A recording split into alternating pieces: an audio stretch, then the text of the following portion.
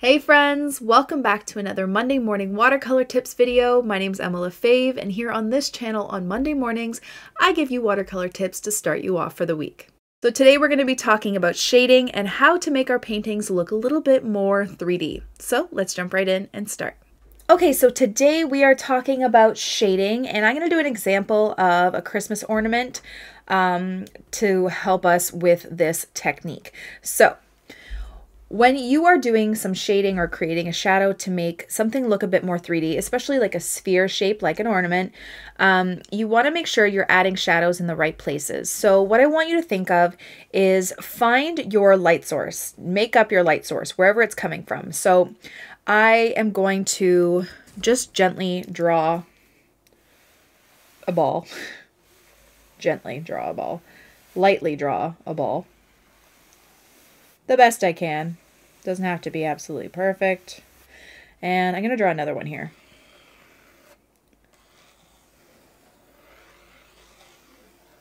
Okay, and then I am going to erase just so I can get a light outline. I have an idea. And we want to pick where our light source is going to come from. And that will depend on where we put our shadows. So for this, I'm going to say there's going to be a light source coming from here. I know you can hardly see the balls, but we're going to have like a light source coming from here, which means it is going to touch this part of the balls. I keep saying balls, the bulbs or the Christmas ornaments, and it's going to create a highlight in this area and shadow on this area. Wherever the light would be touching first is going to be the lightest part of your object, and then wherever it would be kind of like hidden would be the darkest area of your object. So this really helps with making things look a little less flat and a bit more 3D. So I'm going to start with a red Christmas bulb. Okay, and I'm going to do just a light wash of this red. So light wash meaning that I have more water than pigment on my brush. Okay, so I'm starting off with this light wash, and then I can gradually start adding in the darker shadows. Okay, so now I'm going to go back into my red, and I'm going to start adding, remember our light source is coming here, so it hit right about there. I tapped it, but it's fine. And we're going to start making it a little bit brighter of a red on this side. Okay, I'm going to take that red that I tapped there, kind of bring it around on this side. We can even do a little bit over here, just a little bit more, so you have that highlighted area. Okay, and I'm going to take off some of the pigment just by drying it on my paper towel there. And we're just going to blend it out a bit. And then we have a medium wash. Now I'm going to go back in with another round. Okay, and I'm just going to start blending it to make it darker on this side. Okay, so you can kind of see that there's quite the line here, right? Even though we're doing wet on wet, and you would think that it would be a bit more softer, we are going to have to blend it out. So I'm just going to place it where I want to. And then again, dry it off of my paper towel. And then just kind of blend that line. Again, lifting some of that color. And just blend it out. Okay, see how we have that shape or that highlight there? Okay, now we want to actually add some shadow. So when I'm doing a shadow color, you can darken your colors with black, but what I like to do is I like to darken it with its contrasting colors. So if you look at the color wheel, which is on my wall here, contrasting colors are the colors that sit directly across from each other.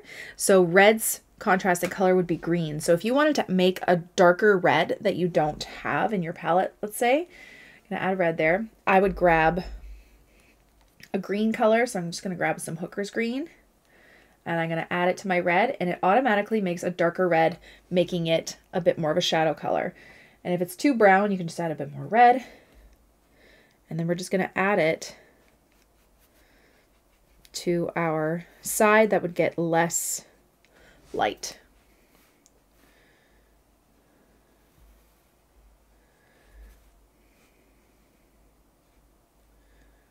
Trying to make it as smooth and as round as possible. I feel like the older I get, the shakier I get for sure. Okay.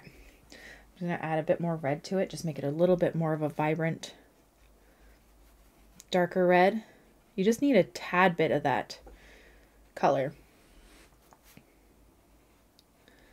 And then I'm going to try and blend it out a bit better because I feel like I added too much water to this darker color. So it's going to dry a lot slower than that. And then you're going to get that kind of weird bloom mark. So I'm just going to wash off my brush and I'm going to dry it. And then I'm just going to start blending it together.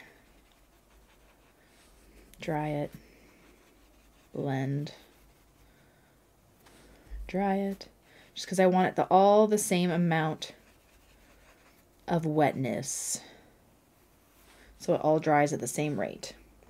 And if you really wanted to, you could add a little bit of black. Oh, that's not my black, that's my black. It kind of does the same thing, and just really tap in a little bit more of the darkness on that side. Okay. And it just makes it look a bit more 3D and actually round, like it's popping off the page. Okay, let's do another one. So I'm gonna pick, let's do a green bulb because, you know, Christmas colors. So I'm gonna take a medium wash of this Hooker's Green and I'm gonna go over the full thing. And remember, if you're doing two objects and you're creating shadows on them make sense with your light source. So again, if we chose our light source coming from here, this one's going to have the same light source or the same kind of shadow pattern. It might hit it a little bit different, like this is going to hit it here and this might hit it there, but they're still going to have the shadows on the same side. Okay, so now I'm going to take some darker green and I'm going to start doing my medium wash. And the trick is to not have too much water on your brush when you're adding these darker colors, because then it will push the pigment away. You want to just really start grabbing more pigment than water on your brush. Still having your brush wet, obviously, but not too wet where it's going to drip when you add the darker color. I feel like I want a nice darker green though. A nicer green for this. It's a little bit too bright for my liking, but that's okay.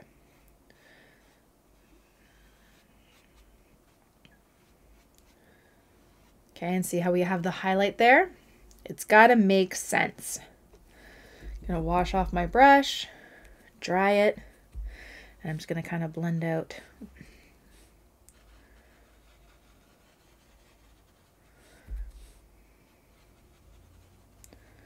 the highlight. Okay, and now we're going to create our darker green just by adding a little bit of its contrasting color, which is red. So we can grab this red, bring it over here, a bit more. See that green? And we're going to start adding it to our shadow side.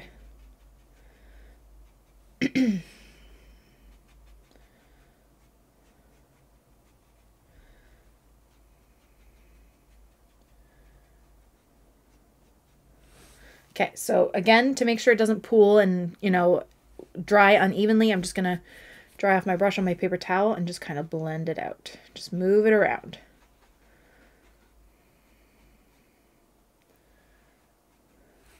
Like so. I'm going to grab, you can grab a little black if you'd like. Just tap it. Like that. Okay, so I'm going to quickly show you what these are going to look like when they are dry, but that's about it. So if you feel like you need a little bit more depth, you can always add another layer just to intensify the shadows and stuff, but that is how I add shadows to make my objects look a little bit more 3D. Thank you guys so much for watching my video. I really hope you liked it and I hope you learned something. Don't forget to subscribe to this channel and follow me on all my other platforms for tons more content. Have a wonderful day, guys. Bye.